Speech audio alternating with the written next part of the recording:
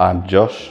I've come here in the last 6 months. I used to live in kind of a similar type place where it's a community type vibe, where you're kind of expected to look after the building in the same way, and I really enjoyed it back then because it created much more of a sense of family. We all kind of get along really well, which is quite nice. We all have everyone has different spaces that we can all hang out in and do different activities.